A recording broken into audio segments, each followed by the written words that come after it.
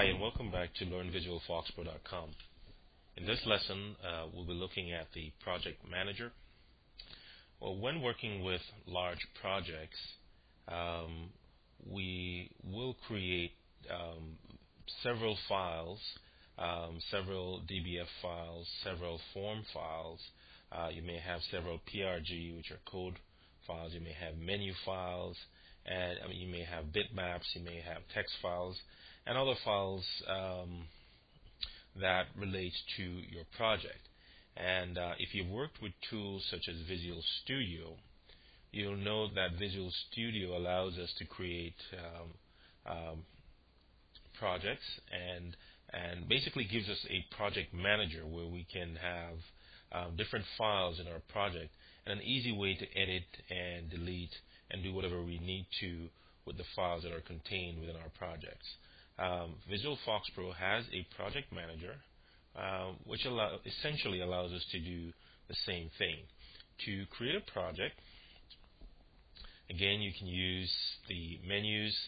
I, of course, tend to do most things from the command window. So let's go ahead and set our working folder to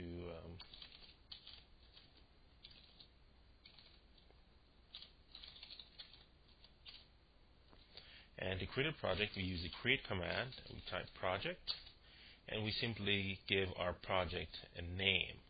So I'm going to call this test proj 1, and immediately we get the project manager dialog on screen. And you'll notice that we have several tabs here. We have all tabs, which shows the various categories that the project manager supports. We have data, which is the same here as the data tab. We have documents, which is the same here as doc. And we support 3 types of documents. A form is considered a document in the project manager. We have reports, and of course we have labels. Going back to all, we have class libraries, which again correspond to a class tab here. And each tab just allows us to focus on the specific item only instead of seeing everything all together. And code is over here, all our prg files, NEC libraries that we may have developed, or any other Visual FoxPro application that we want to include in this project would be listed here. And then we have other files, which could be menus, text files, images, and so forth. So we're going to take a look in detail. We'll be working with, from this lesson going forward, we will be working with the project manager more. As again, it helps to streamline everything. All our files are centrally located or centrally accessible. They don't necessarily have to be stored in the same place, but they're centrally accessible from the project manager. Just want to show you a bit of features that we have here. There's this button here that allows us to fold up, as it were, the project manager if we want to get it out of the way. It is also dockable. Let me verify that. Should be able to, yeah. So I double click on that and I can dock it here, and then I can click on each of these tabs to see the various items that are in there. I tend to prefer to work with mine down here. And so what we're going to do, we had created some tables, we had created some forms, some PRG files prior to this. And what I'm going to do is simply import these or those into this test project. Notice that when the project manager, and just before I do that, notice that the project manager, when the project manager is open, a new menu item appears on the menu bar. And so now this relates to the project. When we close it, we'll retain that, it disappears. And you'll notice that likewise for forms, when we create a new form or a new report, we get a new menu that relates to the item that we're dealing with. To reopen our project, we'll use the modify project, I simply tend to go to the File menu and just simply select it from here. And we reopen our project. Again, the project menu reappears. And I want to import some data.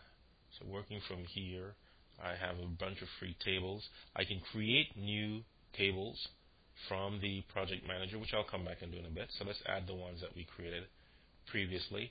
So here I have two tables. I'm just going to add the old table 1, DBF. Click OK, and it's now listed here. And I can see all the fields that are in the table. And I can make changes to the table. I can modify the structure by using the menu options here. I can modify. I can browse the contents of the table. I could also remove the table from the project manager. Notice I can remove it, or I can physically delete from disk. Right? So let's try the remove. Now the table is not deleted. I've just simply removed it from the project. I can go ahead and add it again, and the project is there. If I select remove and of course select the delete, the table will be physically deleted from my hard drive. Okay, so double clicking, of course you notice that because this is a little bolder, the shadow around is a little bolder. This is called my default button, and so default button is triggered when I double click on any item in the project manager. So the default for the project manager is the modify command. Okay, so let's see what else we have. We did create a few forms, so I can open this. All right, let's go from here. Let's go Docs, Forms, and I go Add. And note that the file type changes or varies based on the type of document that I want to open. So if I were to go to Reports, I've not created any reports. We have not done a lesson on reports as yet. Let's see what the form type shows. Notice that the file type shows Report, which is a FRX file extension. And of course, if we were doing labels, it would show the LBX extension. So let's go back and add the form. All right, this is an existing form. So for an existing form, we go Add. If it were a new form completely, we could simply go New here and use a wizard or create it manually. So I double click and add that to the form. And again, my default button is the modify. I can double click to modify. I can run the form as well. And notice that the menu option changes appropriately. Let's go back to data. When I was on the free table, there is no option there to run. We can browse. So based on the file type, the button options will change. You can browse a table. You cannot run a table. Of course, you can run a form. You cannot browse a form, and so that option changes. And later on, we look at build. Build is used to compile our project into an exe or an application, and we'll talk more about in a few minutes from now. Okay, so we've added a form, and we did create some code. So let's go and add that to, and we have to do this one at a time, unfortunately. So we add one, add another, and the final one. Okay. Now, traditionally, when we create an application, a PRG file would be our main file that would actually start the program, set up the menus and the Visual FoxPro work area. By that I mean the application area, this white area here. I tend to change my colors to gray, and whatever else we may need to do, whether we want the status bar on or off, we would all put that in code. And of course, we can make one of these PRG files the main program file. So when we build our application and we run the application will know to start with either demo, or either proglib, or test func. And to do that, we go to projects, and we can say set main. And now it's not exclusive to PRG file. It could be, as in this case, the first executable file that we add to our project was a form. So you notice that this is bold. My forms 2 is bold, and so this right now is our default application. So if I were to compile my project and run it, it would start by executing the form. And I'm going to little bit. So let's see what we can do here.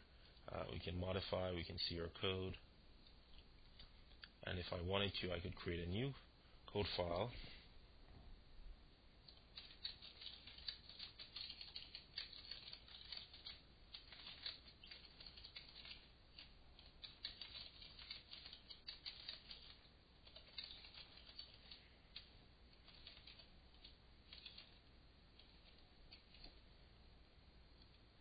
And do you want to save changes? Yes. It will ask me for a name. And I'll call it new prog1. And automatically it's added to the list of programs. Again, I could show you that I can right mouse click. If we right mouse click, there are menu options. Basically shortcuts to the project menu here. We can set the main file. Of course, we can rename the file, defuncs. I'll add one to that. What else can we do? We can edit the description, and that would appear down here. I've not played around too much with this. New program created from project manager.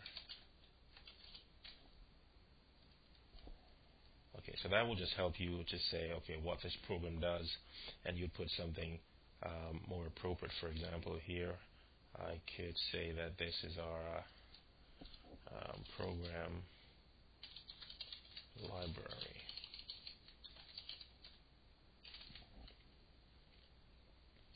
Okay, and code page, I won't get into all that for now. Exclude allows us to still have an item in the project, but it's not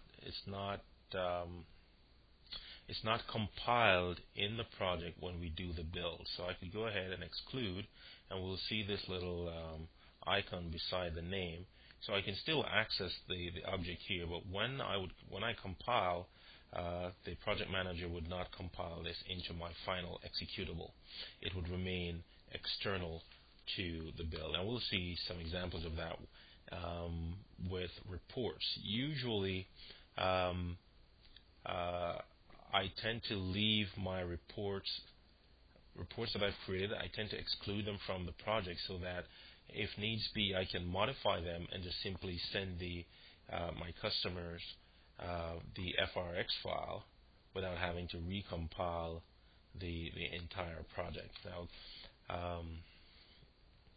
that's one use for the exclude. Okay, so let's include this. Okay, so again, we could go new, and here we're presented with the form wizard. So if you want to use the wizard to create your form, or if you want to create your form from scratch, and let's put a text box here.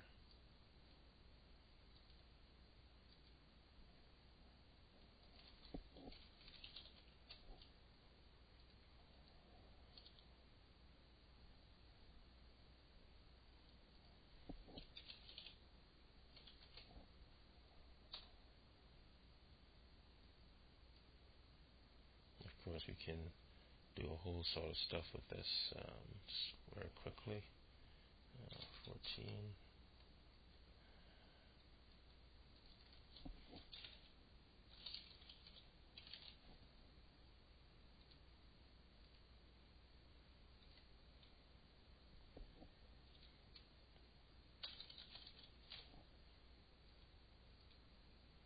So here, just create a new form.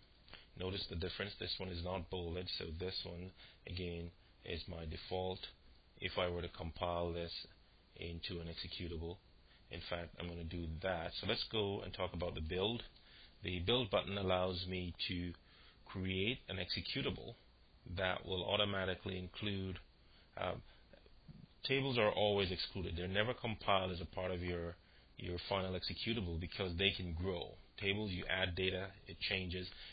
So the contents of your executable generally don't change on the fly. So once we compile, we get binary code, and that doesn't change, but data always change. So you notice this, the icon here says that the tables by default are always excluded from your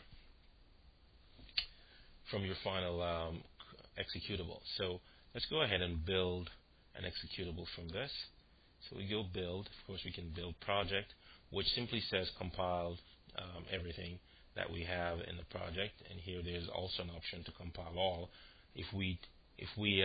When we build, we may build several times throughout the life of our project, and there are times when what the project will do will only build stuff that were changed since the last build. If we want to override that, of course, we can always check compile all files and so forth. We can build an application, and this is just simply a FoxPro executable, and it requires it is binary or FoxPro binary, whatever it is exactly. However, if you create an app, it requires the FoxPro runtime to execute. Okay, and of course we can create an executable file, and there's some other types that we can create here, which I will get into in the advanced videos that I intend to produce. So let's go ahead and compile. But just before we do that, there's some options that we can set here, such as a version number. So we've not gotten to a 0.1 yet. We'll start with 1. We can say automatically increment. Every time I build, you can put comments here and type. You can say company name.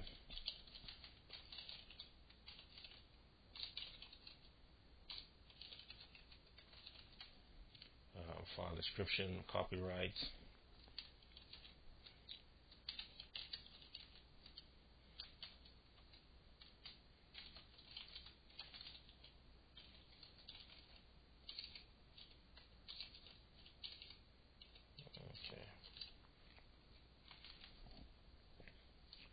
So forth, any trademarks, your product name, etc. So, and then when we go OK, Visual FoxPro will ask us for the name of the file. By default, it will have the same name as your project name. Of course, you can change that. We'll leave it for now, and we'll click OK, and we get compile error in file app. Okay, so let's try the build again. We're just going to build an app. I will ask Visual FoxPro to display the errors, tell us what is wrong.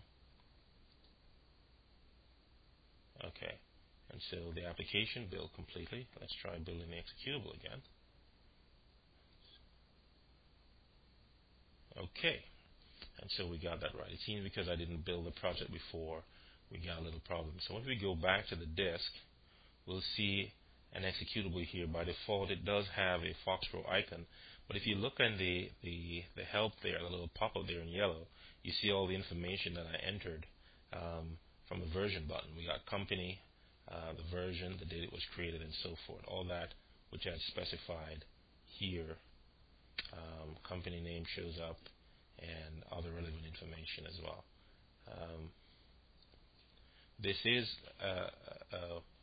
an exe. Of course, it does require the FoxPro runtime, and we will look at how to build a distributable package in an advanced video.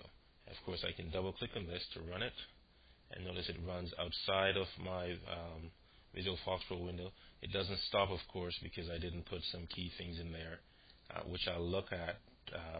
You may just saw the flicker there. So it started and ended immediately. And let's modify that. What we would tend to do is to...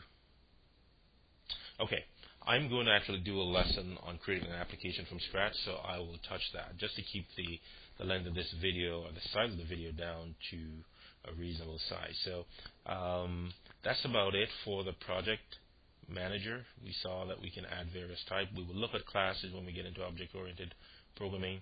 Again, we can modify our table here and do everything, make changes, and we can add new tables using wizards or creating manually, as you saw us did in previous lessons. But everything now is at a click of a button, and apart from doing stuff from the command window, I tend to work a lot with the project manager.